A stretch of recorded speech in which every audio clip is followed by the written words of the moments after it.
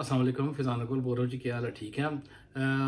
आज ये सबसे पहले ये जो वीडियो है ये इसलिए है कि हमने अब ऑनलाइन बिज़नेस की तरफ जाना है और ऑनलाइन बिज़नेस के लिए हमें सबसे पहले वेबसाइट की ज़रूरत है। और जब हम वेबसाइट बनाते हैं तो उसके लिए हमें एक यूआरएल नाम की ज़रूरत होती है। यूआरएल का मतलब ये है कि www.abc.com। ये आप देखें कि ये जो यूआरएल है ना, ये 3 हिस्सों में बटा हुआ है। ये एक तो ये है कि www में, और इसके बाद डॉट के बाद आपकी कंपनी का नाम या आपका ब्रांड का नाम आ जाता है। और इसके बाद जो डॉट है वो .com, .pk, .us, .nl, .fr, .bl, जो भी किसी भी कंट्री का नाम इसमें हो सकता है। और इस लास्ट वाले हिस्से को जो ना TLD कहते हैं, इसको टॉप लेवल डोमेन। इसका क्या मतलब है? इसका मतलब ये है कि अब जो गूगल के जो नए एल्गोरिदम है ना, उसके मुताबिक गूगल सबसे पहले सर्च जो है ना वो इस चीज की करता है, दिखाता है बल्कि, कि आप कौन सी कंट्री से तलक रखते हैं। फॉर एग्जांपल मैं सियालकोट में हूँ और मैंने गूगल को में लिखा कि मुझे पिज्जा शॉप चाहिए यहाँ पे एक, तो वो मेरे इर्द गिर्द जो पिज्जा शॉप यहाँ पे होंगी वो दिखाएगा, ना कि मुझे वो न्यूयॉर्क की पिज्जा शॉप दिखाना शुरू कर देगा। इसलिए गूगल जो है ना प्रायोरिटी करता है कि आपकी TLD यानी कि टॉप लेवल डोमेन जो है ना वो कौन सी होनी चाहिए। फॉर एग्जाम्पल अगर आप पाकिस्तान में काम करते हैं तो PK होनी चाहिए, अगर आपने अमेरिका में काम करना है तो US होनी चाहिए, और अगर आपने इंग्लैंड में काम करना है तो इसके लिए .UK होना चाहिए। ये आपने पहले सोचना है इसमें। दूसरी टिप जो मैं दूंगा वो ये है कि www.abc जो भी आपकी कंपनी है उसके साथ जो आपका बिजनेस है उसके मतलब एक कीवर्ड होना चाहिए। इससे फायदा क्या होगा? इससे ये फायदा होगा कि गूगल बड़ी जल्दी से चुना आपकी कंपनी, आपका ब्रांड और आपका कीवर्ड लेके आपकी वेबसाइट को रैंक करना शुरू कर देगा।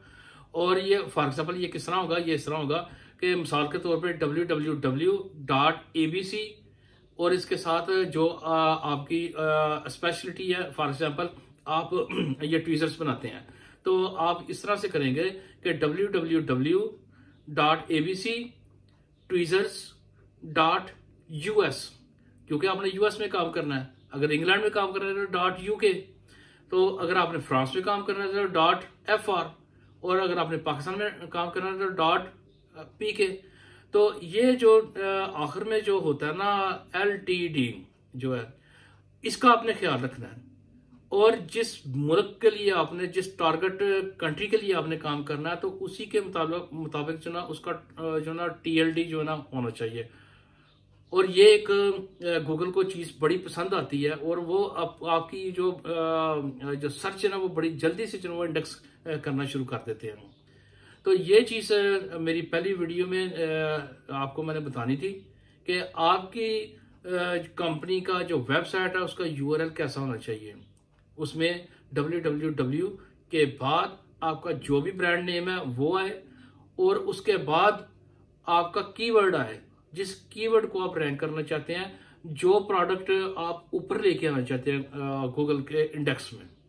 और इसके बाद अगर आपने PK में काम करना है, आपने US में काम करना है, आपने RU रशिया में काम करना है, आपने UK में काम करना है, आपने फ्रांस में काम करना है, आपने बेल्जियम में काम करना है, आपने जर्मनी में काम करना है, तो इन सब के लिए जो ना नए एल्गोरिदम के मुताबिक अलग अलग से जो ना जो डोमेन होना जो ना वो ज्यादा बेहतर है। वो ये नहीं है कि अगर आप .com रख लें तो ये नहीं चलेगी, चलेगी भाई, ये चलेगी, लेकिन ये रैंक के ऊपर जो है ना .us, .pk, .com जो भी है ये जो है ज्यादा आगे आ जाती हैं।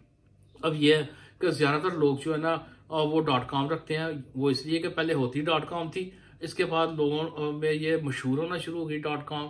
तो अगर आप .com ले लेते हैं और .pk ले लेते हैं तो फर्क कोई नहीं पड़ता। हाँ, ये फर्क जरूर पड़ेगा कि गूगल को समझने में आसानी होगी कि ये किस मुल्क की जो है ना वेबसाइट है, ये उसको इमीडिएटली इंफॉर्मेशन मिलेगी, और फिर वो इमीडिएटली जो है ना आपके बहुत सारे दूसरे फैक्टर्स में इसको भी एक फैक्टर को वो शामिल कर लेगा कि आपकी वेबसाइट, आपकी प्रोडक्ट वो रैंक करना शुरू हो गई। रैंक का मतलब ये है कि आपकी प्रोडक्ट गूगल के टॉप जो है ना जो रिजल्ट्स हैं उसमें आना शुरू हो जाएंगे।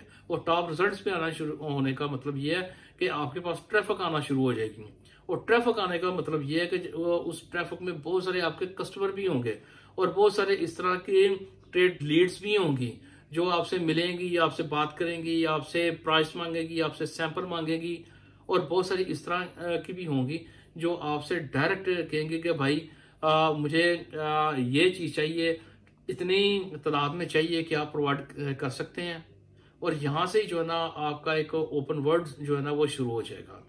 तो हमें याद रखिएगा, इंशाल्लाह अगली वीडियो में मैं बताऊंगा कि आपकी ई कॉमर्स वेबसाइट किस तरह की होनी चाहिए। Thank you very much. अल्लाह हाफिज़।